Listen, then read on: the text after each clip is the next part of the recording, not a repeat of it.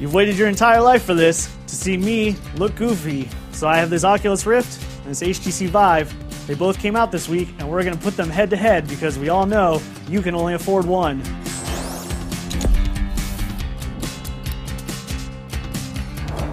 Let's talk hardware, and we're going to start with the Oculus Rift and its design, which is more rigid than the DK2 or the Vive for that matter. It uses a spring-loaded mechanism here. It is supremely easy to put on and take off, and you get a perfect fit every single time. And it also is very lightweight, which is very important when you want to use the Oculus for a couple of hours.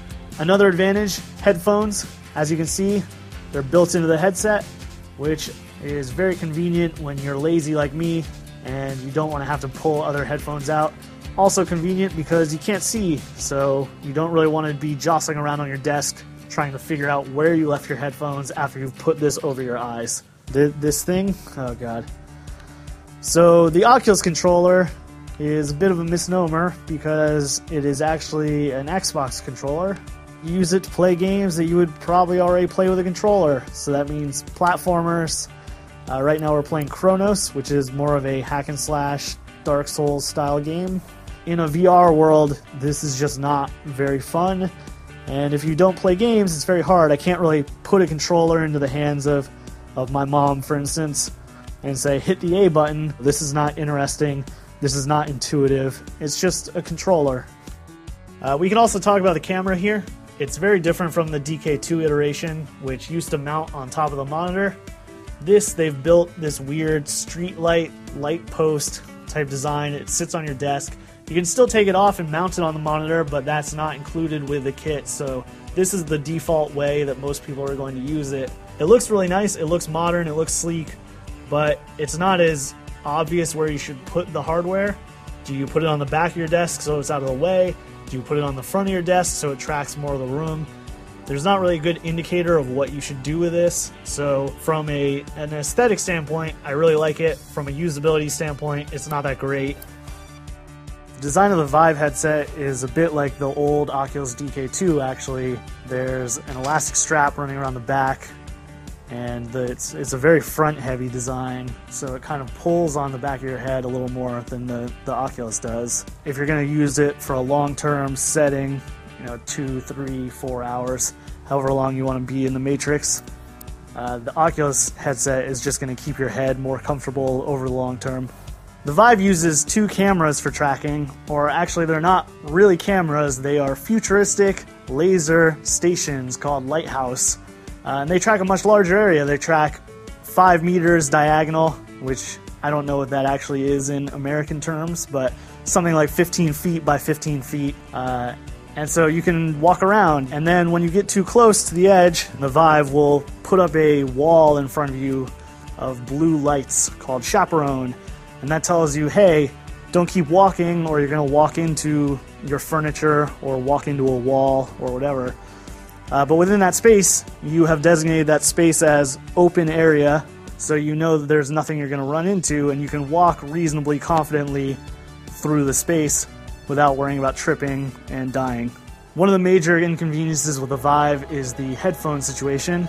It doesn't really have one. There's a jack in the back, so if you have an 1/8 inch plug, you can just throw it in there and you're good to go with your earbuds, your headphones, whatever you prefer. But it's definitely not as convenient as the Oculus with its swivel down headphones. So HTC and Valve partnered to create these custom controllers for the Vive. They're actually very similar to the Steam controller. You have a haptic touchpad here. You also have grips on the side, and then triggers on the back, and then 2 buttons above and below the trackpad. And that's it. Those are your controls. But they're tracked by the Lighthouse stations, so you can gesture around, you can point them at things. It's pretty intuitive. I'd definitely rather have the Vive controllers than an Xbox controller. I've been playing games my entire life. I know how to use this controller with a doofy headset on my face, but it's just not the same. You'd be surprised how much a little haptic feedback can make you feel like when you reach down and pick up a stick, you actually picked up a stick. The Xbox controller is fine for traditional games, but it doesn't really duplicate that feeling, and in VR, that's necessary. Okay, hit the windmill.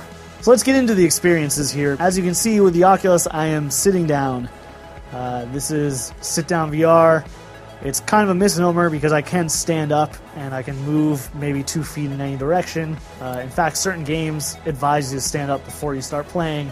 But I'm not going to be roaming around the room at will, and in fact, there is no chaperone, there is no way of knowing where you are in the Oculus. So what you end up with is very traditional gaming experiences on the Oculus, but in virtual reality. So I'm in the world, I can turn around, I can look at walls, I can see what is off in the distance. It's definitely not the same sort of experience as being able to get up and walk around. It is not room scale VR, and that is sort of a shame at the end of the day.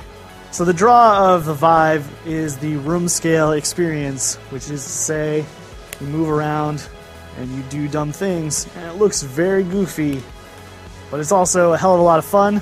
So right now I am firing arrows at people attacking my castle, and I'm doing a very poor job of it. That is the full Vive experience, and to facilitate that, people have made a lot of demos. So when the Vive launches today, there will be a lot of things like this, things where you have one goal and you're just doing that goal for as long as possible. That is a lot of the Vive launch day catalog, unfortunately. It definitely doesn't have the depth of the Oculus catalog at launch. But on the other hand, it's a lot of fun. It is, in general, a more interesting application of VR. Should I eat this trash donut, guys? Yeah. Oh, delicious, moldy trash donut. And I threw up on the phone. Let's talk price, because for most people, that will be the deciding factor. The Oculus comes with the headset, controller, camera, and the remote for $600. Vive comes with headset, 2 tracking stations, 2 controllers for $800. And honestly, even though this costs $200 more, I would say that it is the better choice. The Oculus does not come with hand tracking controllers. Those launched later this summer, and by the time you buy those, you might be looking at the same $800 price point anyway, for what I think is sort of not a great experience. So which one of these 2 really expensive headsets wins? I think if you watched the video, it's pretty clear it's the Vive.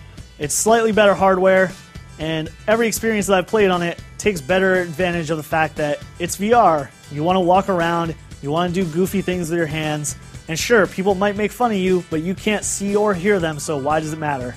So which one should you buy? That's the big question here, and honestly, I'm going to say neither. This is a lot of money, and with the amount of money that you spend on this, you could buy a better graphics card, a better monitor, things that will help you day to day in the way that these probably will not. These are great novelty items. They're fun. You can show them off to friends. You can make cool stuff. But at the end of the day, I don't really think that you're going to use them that long, because there's not that much stuff to play on them yet, and I don't see that happening for 6 months, maybe a year. So my official recommendation, wait. Wait until the next generation, and then we'll maybe see whether it's worth buying in.